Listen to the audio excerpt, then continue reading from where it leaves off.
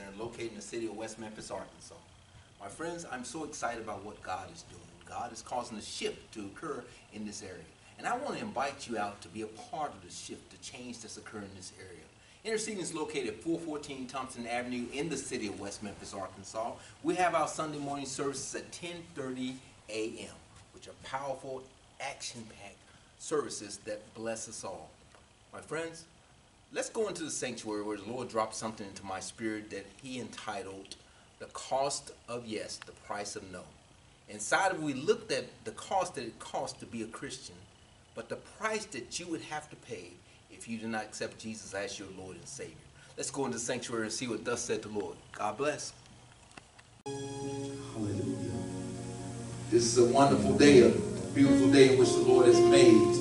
We shall rejoice and be glad in it. Amen. If you would, take your Bible and go with me over to Hebrews chapter 11. For some reason, the Lord just won't let me away from Hebrews chapter 11. Amen. It seems I preached on this thing at least 2 or 3 times in the last month. But glory to God, my God, at least 2 times in the last month. Hallelujah. Because, you know, what I've seen about God is God blesses those who have faith. Those who faithfully step out upon His grace. God blesses them. Hebrews chapter 11, beginning at verse 24. Amen.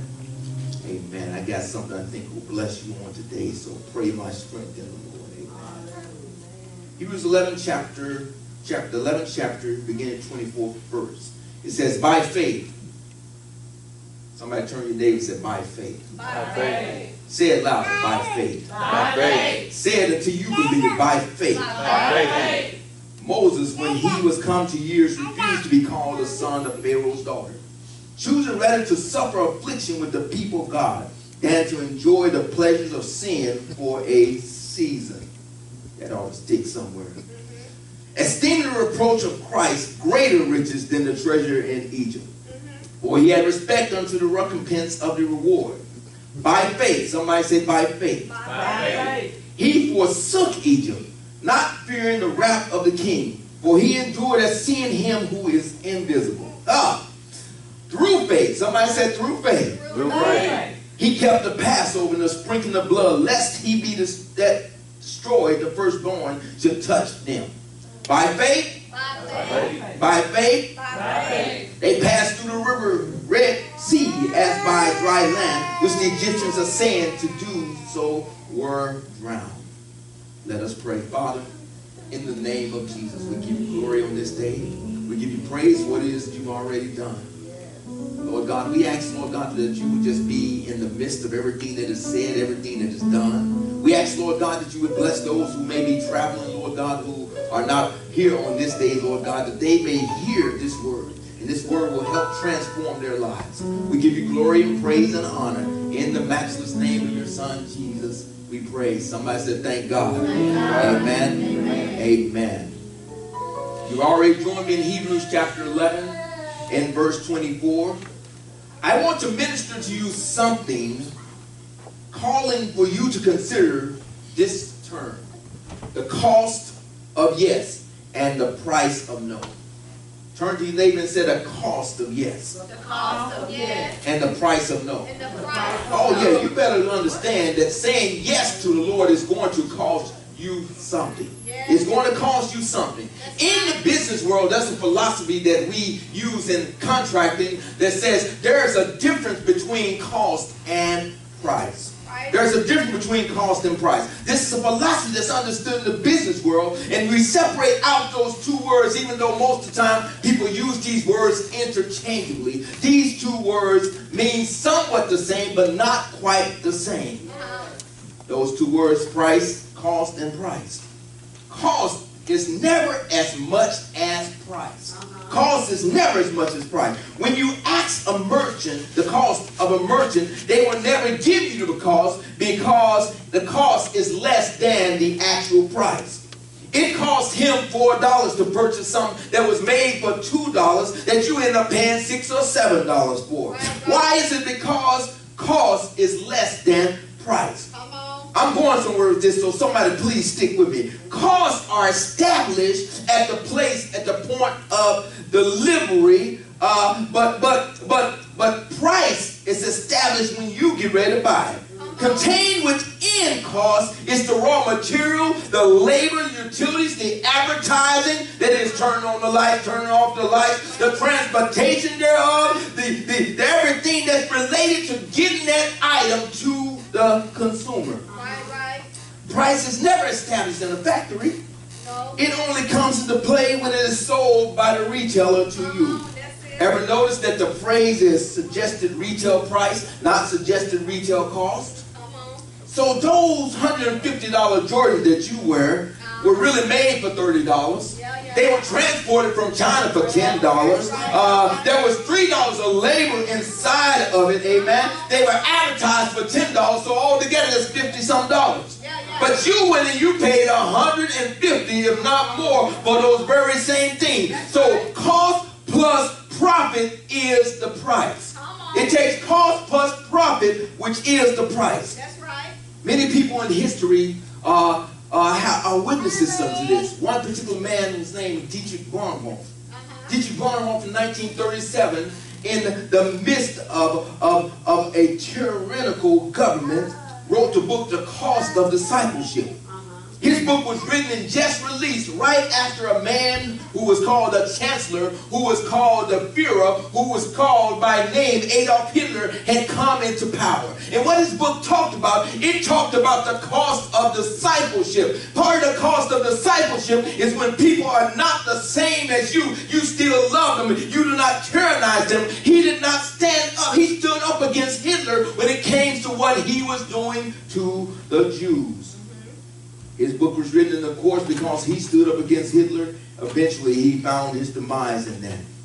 In his book, he said that grace cheaply used isn't true grace.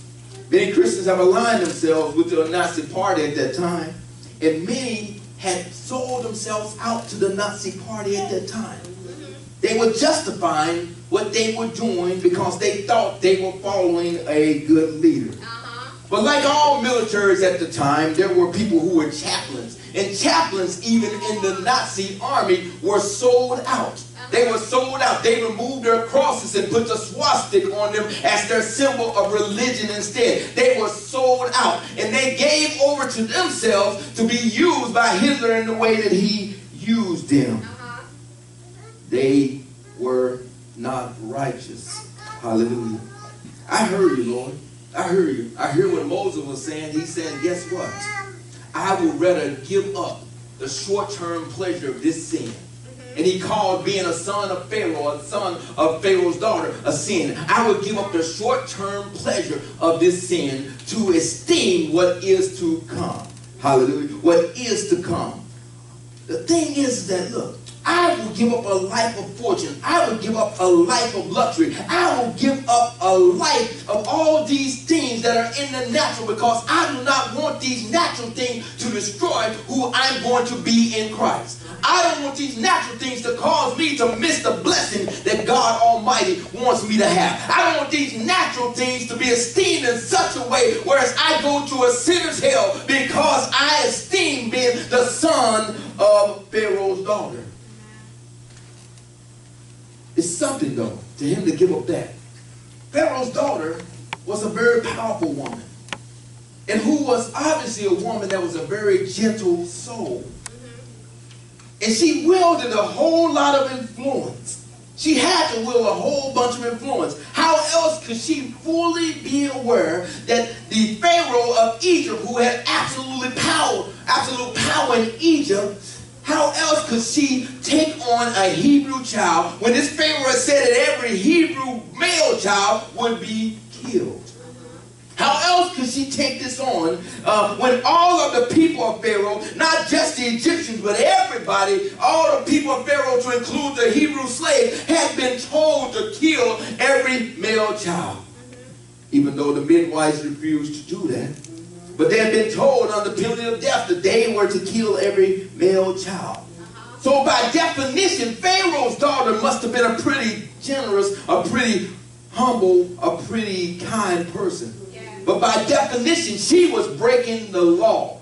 He was breaking the law. So it must have been hard for Moses to understand, or hard for Moses to make that decision to follow after the things of God instead of esteeming the things that were in the natural. So Pharaoh knew that there was going to be a cost.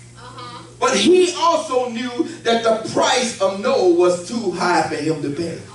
Pharaoh knew that it was, Moses knew that his very life was going to be in danger, but he did not care. See, we as Christians got to get on the same boat and realize that there is a cost of yes, but the price of no is too much for you to pay. Amen. So for Moses to refuse the previous lifestyle was a deep divide. Not to mention the rejection of affection by his own people, the rejection of affection by the people of Egypt, the scorn that was sure to come because he had been clothed and fed by these people in Pharaoh's palace, but yet he rejected the privilege of being a palace man. Hallelujah. These people had fed him, they had educated him, they had clothed him, they had set him up to be basically in line to be the next Pharaoh of Egypt. But he said no. He said no. He said the cost that I would pay is worth nothing compared to the price that I would pay ultimately. See, when I'm talking about cost, what I'm talking about in the natural. The cost that it takes to pastor. The cost that it takes for you to go and give a testimony unto your neighbor. The cost of you being rejected by people. The cost of you being put down by people. The cost of you not being accepted by people is not absolutely anything compared to the glory which shall be revealed in you at that coming day. Hallelujah. My God, my God. Yeah. What an incredible act of faith. Doing so would be like denying your kinship to Bill Gates. If someone was related to Bill Gates or Mark Zuckerberg or whoever the Facebook guy's name is, you'd be like, I'm his cousin, I'm his fifth cousin, 14 times removed. You will be all kinds of ways trying to get in on the get in. You'll be trying to get in on the get in, right? But see, you got to understand that the cost of your yes to Christ is more valuable than silver and gold on this side of the Jordan. My God, my God. If someone was the relative to the Queen of England, you'd be like, yes, I am a relative. I'm a duke, I'm a earl, I'm a prince, I'm a leading lady, I'm a leading man, I'm a knight. You'd be trying to exhume, you'd be trying to exalt your relationship to the Queen of England. But you got to understand the cost of yes, hallelujah, and is more significant than the price that you pay. It takes faith. It took a lot of faith. That's an incredible act of faith. True faith looks beyond what's happening right now. True faith looks into the future and says, this is what's going to happen. True faith does not say that I am predicated upon what's going to happen now. But true faith says what is to come is a whole lot more important than what it is that I'm going through. True faith says that I thank God because on the other side I'm going to receive all the blessings that I'm supposed to get. True faith says that I'll go through whatever I have to go through to arrive at where I need to arrive at. This is what true faith is. True faith says these things in the natural are superficial. Superficial cost of the natural. And that true faith says it determines that the spiritual price is greater than the natural cost. There are lessons for Christians in this thought here. Here's one lesson. Lesson is that we must not seek worldly approval or adopt this world. And the Bible tells us that we are not to conform to the know of this world. But we're supposed to be transformed how? By the renewing of our minds, by the renewing of our attitudes, by the renewing of our hearts, by the renewing. We're supposed to change this world. We cannot change this world if we're adopted to everything that this world has for us, my God. We've got to take a look at ourselves, take a look at everything that we do, and see if we're representing the Lord the way that we should be representing the world. Oh, my God, my God. See, if you say yes to the world, you're saying no to the cost and the cause of Christ. Jesus once said that no one begins building a building without counting up the cost. What a warning to all of us, because it's going to cost you something to get everything that the Lord has to offer. Yes, salvation is free, but to keep it, it's going to cost you something. Saying no to the cost may have the short-term benefits. That's what Moses said. It said about Moses, said that he did not want the short-term pleasure of sin. So saying no to the cost may allow you to have short-term benefits, but the price is greater than you want or can pay. Moses valued not the trappings of that life because he did it so that it came at a cost. But the cost pales in comparison to the price of no. He chose to suffer with his people. He looked away from the short-term reward of a privileged life, valuing more eternal life. He did not look at Pharaoh as his king. Instead, he looked at King Jesus as his king who is yet to come. He did not look at the short-term life of Pharaoh that was sure to end and be even before his life, but he looked at the eternal glory that was revealed in Christ Jesus. Amen. By faith. It takes faith to refuse the easy route. It takes real faith to refuse the easy route. When I first got saved, I was in the army. I was on a trajectory to ended up at the very top of the ranks. I was on a trajectory to end up at the very top of the ranks. I had got my first senior rank promotion, and those other senior rank promotions were sure to come. I was in trajectory to be at the very top, but then I got saved. And when I got saved, all the people who were boosting me, who were pushing me, who was my partner, who were my peers, they seemed to have turned on me overnight. All those people, I had someone even told me, said, you think you better than us. No, I'm not better than you. I'm saved. There's a difference. I'm not better than you. I'm striving. There's a difference. I could have easily just conformed to the ways that they wanted me to conform, which was to go out and hang out and party and do all these things they wanted me to do. I could have easily conformed. I could have easily conformed to those things, but those things would have been saying no to the Lord. Those things would not have allowed me to get into a position where I can enter into glory. Those things would have caused me to be condemned by the Lord. It's easy to take an easy route. It takes faith to refuse the easy route, though. Moses' refusal became evident when he protected another Hebrew, knowing full well in doing so he self-identified. He must have known that his act of protection would not escape the eyes and ears of the Egyptians. And it was an Israelite who was getting ready to sell him out. He was threatened to be sold out by a fellow Hebrew. The cost of yes included losing his very heritage.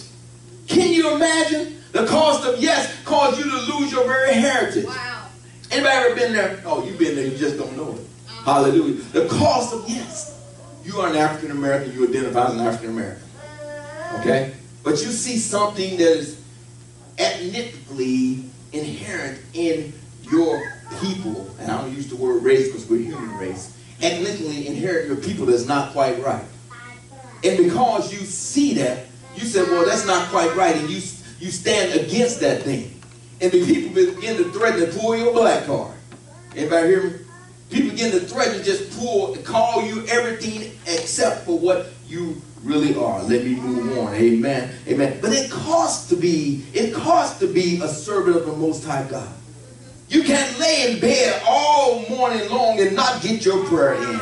You cannot take food in all the time and not say a single, Lord, I thank you, Lord, I appreciate it. You cannot get in your car and drive all the time and knowing you're driving on fuel and not say, Lord, I thank you for allowing me to make it through the next day. It costs you something, and the cost is often that the people of this world is going to reject you. But Jesus said that, guess what? I was rejected, so you're going to be rejected too. Just accept it. But the inheritance that I have for you is much greater than the cost of your rejection right now. My God, my God. There are 4 royal people in the Bible that made a notable refusal. These people being Moses, David, Daniel, and finally Jesus. Moses refused to be called the son of Pharaoh. David refused the armor of King Saul. Daniel refused to eat the king's meat. And Jesus refused to worship the enemy. Huh? Hallelujah. The refusals caused them not to be as popular as they would have been if they hadn't refused. There are Christian artists that have to be very careful because they'll find themselves in a position where they can refuse to serve God in the right way. because they want to get on top of this genre. They want to get on top. They'll do things that are totally contrary to what it is that they should be doing. Right. Beyonce was raised in a church. She was raised singing in a church choir. She sang all over the country in church choirs. But something happened. Something happened. Something happened. Oh, let me move on. My God. Moses, as a prophet, had begun to understand that cost and price were not necessarily the same thing. Right. There's a lesson here for all saved folks who take the Great Commission serious.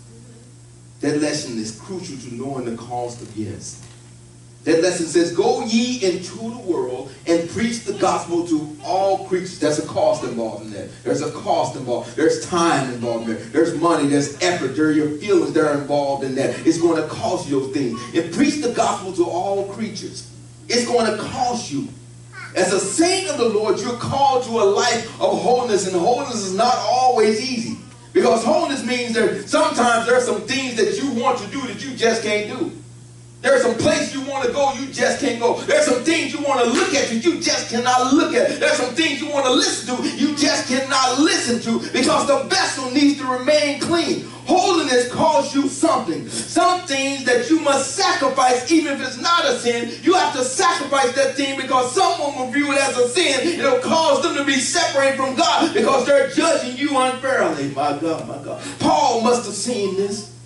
And Moses definitely must have foreseen this, because the words in Romans 8:18 says, for I reckon that the sufferings of this present world are not worthy to be compared with the glory which shall be revealed in us.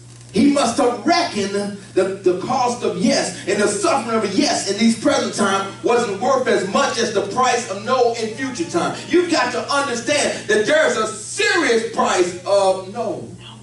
A serious price of no. When you got the price of yes, oh my God, I got to help somebody. When you got the price of yes, see the thing is that when you say yes to the Lord, that means that He owes you. He takes care of you. He pours into you. Hallelujah. That means that there's going to be some things that He's going to bless you with that no one else is going to be blessed with. When you say yes to Him on the cross, then the price that He owes you is going to be worth more than silver and gold. The price that He owes you is going to be a sacrifice of His love and His hope in you. The price that He gives you. Moses must have reckoned that the cost of yes and the suffering of no in present time wasn't worth as much as the price of no in future times. His yes was the catalyst for releasing His people out of captivity. So the cost of no may have meant a longer time of suffering for the people of Israel. Oh, God's will was going to be done, but it may have been 40 years later with someone else. Huh?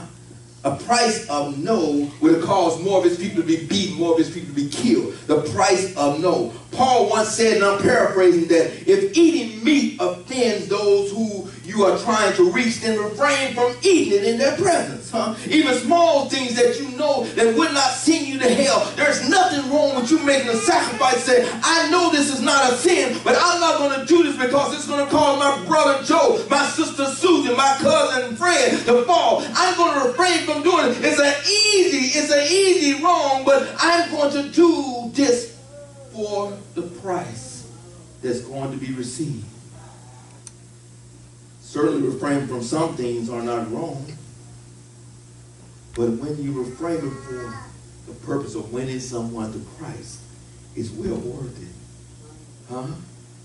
Your liberty, sometimes even your peace, has to be sacrificed for the greater good. It can be a very expensive choice, because a yes may cost you everything on this side of the Jordan. Okay, yes, Lord, I have to say yes, Lord, so it may cost me my job. Yes, Lord, it's going to cost me our friends. I'm going to have to say yes, Lord, it may cost me even my very health. I have to say yes to what it is that He's called me to do. Oh, my God, it's not easy sometimes going up and saying yes to everything that Lord has for you, but I know that it's well worth it in the end. I know that in the end, I'm going to be a winner in the end because I'm saying yes right now. My God, hallelujah. Now that we've talked about or looked somewhat at the cost of yes, let's look at the price of no. Earlier I explained to you that cost and price are not necessarily the same thing. because cost lacks the benefit of profit. The Bible says, what good does it a man to what? To gain the world but to lose his soul. What good does it profit him, whereas he has the cost, he has the benefit of the world, but he lost his very soul? It does him absolutely no good, because if a man lives 70, even 100 years or so, if he lives that long, it pales in comparison to eternity. Eternity spent away from God. My God, my God. The Lord Jesus was teaching, he talked about the rich young man. And the rich young man approached him and said, well, Lord, what must I do to enter into heaven? After Jesus told him the cost, he went away. When he told him the cost had to be yes, he told him to go and sell everything that he had and give those things to the poor. Jesus didn't ask him to sell everything he had and give it to him. He said, sell everything you have and give to the poor. My God. And he said, your riches will be in glory. See, you've got to understand that in order for your riches to be laid up for you in glory, you have to say yes to the Lord and pay the cost on this side. Hallelujah. Hallelujah. The Lord Jesus then spoke about the camel in the eye of the needle. The response of Peter stated what was in the heart of all the disciples. They said, we've left our jobs. Jesus, we left our houses. We left all our wealth, our fortunes. We left our inheritance. We left all these things behind. We left our family. We left all these things. And these things cost us a lot to say yes to you, Lord. Now, what do I get out of it? Oh, in other words, they were saying, what are you going to do for me? Jesus told them that what they had given up would be given back to them, and not only given back to them in the measure that it was given them in the first place. He said 100-fold you'll receive back what it is to do. So therefore, what you have on this side, what you have to say, I'm going to give up for the cause of the kingdom on this side, I tell you, it ain't worth nothing compared to the blessing that God is going to bestow upon you. But in the same light, beyond the cost of no, is what the price will be. Beyond the cost of no is ultimately what the price of no would be. Because saying no has a price. Since we all now know the real difference between the two words of cost and price, is that price also includes the profit. The profit includes the power and authority of all heaven that backs your godly decisions of yes. The benefit of being raptured and other godly favors is part of the profit. Saying no will attribute to all the curses found in Deuteronomy 28. Cursed in the city, cursed in the field, cursed when you come, cursed when you go. Your hands will be cursed. Your blessings will be cursed. Your children will be cursed. My God, my God. Saying no will make you like the wealthy man who abused Lazarus because he lifted up his eyes in hell. Saying no will allow the enemy access to your life and the lives of your children. Saying no will cause death to all that you do. Your seeds will be planted in vain. Saying no, even your good seed will produce weeds and thistles. Saying no will curse your blessed inheritance. Saying no will curse your peace of mind. Saying no, you'll be in fear all the time. Saying no to the things of God. Like David, Christians should reject the armor of this world, preferring the whole armor of God. Like Daniel, Christians should reject the world's dainty fare. They should reject the meats that were unto the king. And like Jesus, they should say no to the offer of corruptible power. The crown of righteousness is at stake here. The crown of glory is at stake here. The crown of life is at stake here. So how much would it cost you to say, how much would it cost you to follow Christ? How much would it cost you? How much? How much are you willing to pay to follow Christ? Huh? How much? You know, the bad things that what we esteem more than anything normally is we esteem our friends and what our friends think about us. We esteem what our friends think about us. My God. I had a very good friend. He was my drinking buddy. He was my party buddy. Very good friend. Hallelujah. We ran the streets together. We were good. Good. We were tight that way. Very good friend. I was stationed at Fort Lee, Virginia, and Fort Lee was also the home for the training people in my career field. I was in a lucrative position at Fort Lee, Virginia, and he happened to come to school because we were in the same career field. And when I called him and saw where he was at, I said, I'm coming over to see you. Got his information, I'm coming over to see you, man. And when I went to see him, the first thing he said, he tried to hand me a bottle. I said, no, I don't do that no more. I can't do that no more. And then the next thing he said, well, we're going out to party. I said, no, I don't do that no more.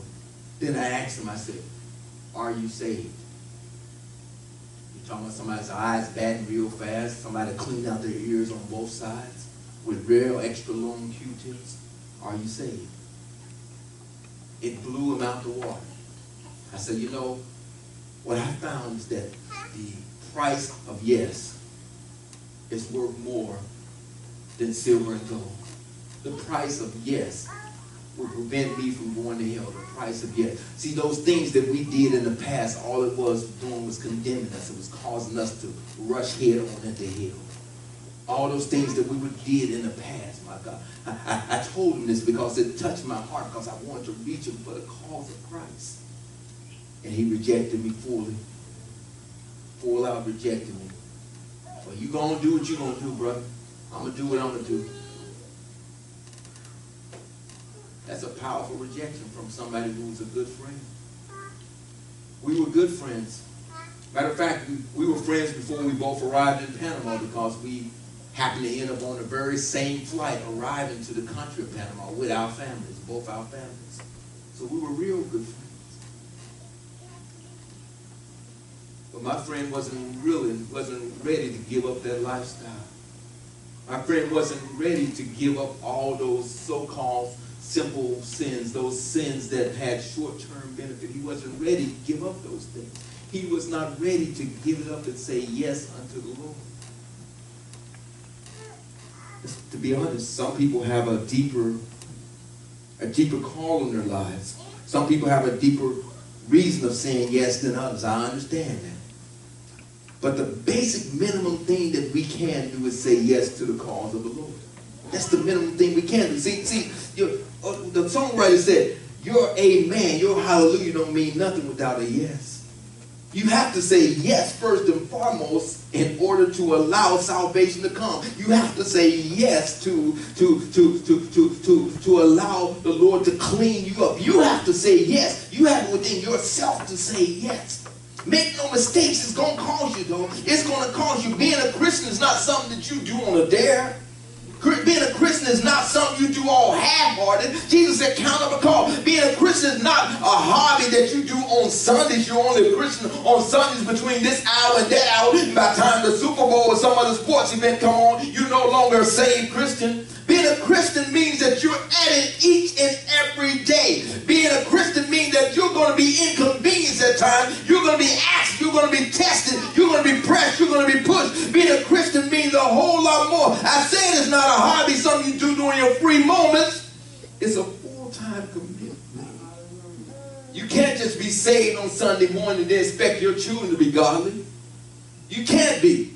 You can't just be saved on days where you're having Bible study and then expect your children to be godly, because your children see how you live your life, my God. You can't just be saved on Sunday morning or saved sometimes when you post to Facebook or whatever. You can't just be saved when you're posting your Twitter account. Or you got to be saved full time. It's a full-time thing. Your yes means that you put your hand to the gospel plow. You put your hands to the gospel plow. Means you put your hands to the gospel plow and you don't let go. You can't hold on to sometimes. Your being a Christian means that you represent everything that the Lord stands for. Not just some things, but everything that He stands for. And you know the things that it can cost you your friends. Somebody say, it can cost me my friends.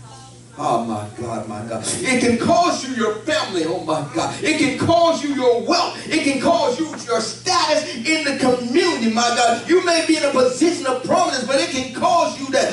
My God, I feel you, Lord. Thank you, hallelujah. I don't know about you, but if it costs me my life, I'm not going to give up. I can't turn back. I won't turn back. I refuse to turn back. Hallelujah. I'm going to stay in the race. I'm going to keep on pressing for the call of the high Christ Jesus. I'm going to keep on saying yes to his will, yes to his way. I'm going to keep on giving him glory and praise and honor. Hallelujah. Hey, my God, my God. I know I'm going to keep on worshiping him. I'm going to keep on laying out before him. I'm going to keep on putting more value in him than I put in silver, more value than I put in gold. I'm going to keep on glorifying him. Hallelujah. I'm going to put my trust, hallelujah, in him. I'm not going to put my trust in this old world, because this old world is not my home. I really am just a stranger passing through. I'm going to keep on giving him glory, praise, and honor, and worshiping him. Hallelujah. Hallelujah. I'm going to hold on. Somebody say, hold on. Hold on. Grab your neighbor and tell them, hold on. Grab your neighbor's hand and tell them, hold on. Hold on just for a little while longer. Grab your neighbor's hand and say, we're going to make it through this mess. We're going to make it through this trial. We're going to make it through this tribulation. We're going to make it through this situation. All you got to do is hold on. Hallelujah. Hold on to his unchanging hand. Hold on to his merciful hand. Hallelujah. Hallelujah. You got to trust him. Hallelujah. Because this old world going to pass away. But not one word of the Lord shall fail. Not one promise of the Lord shall fail. Not one dream of the Lord shall fail. Not one blessing of the Lord shall fail. Not one keeping of the Lord shall fail. Hallelujah. Yeah. Hallelujah. The price, the cost of yes, the price of no, the cost of yes. It's going to cost you. It's going to cost you. It's going to cost you. It's going to cost you. Yes, it's going to cost you this world. It's going to cost you this world, but it also costs you the damnation of this world.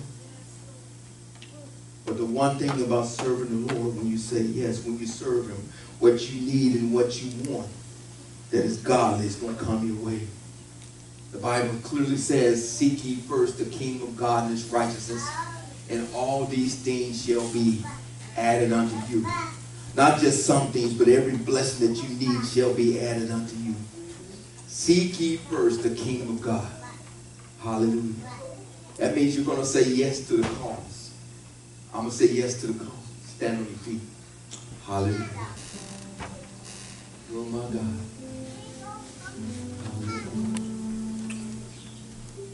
Hallelujah. Hallelujah. Hallelujah. I surrender all to. I pray that you enjoyed the word today and that it touches you within a deep place in your heart and it will spark a change that should come about in your life. If the Lord so touched your heart and you have a desire to give, you can give to this ministry as we continue to make impacts in this city at our Givelify app. Simply download the Givelify app at one of the app or the Google store and look for Interceding Christian Center. Here at Interceding, we aspire to bring people to spiritual knowledge and thus victory. God bless you.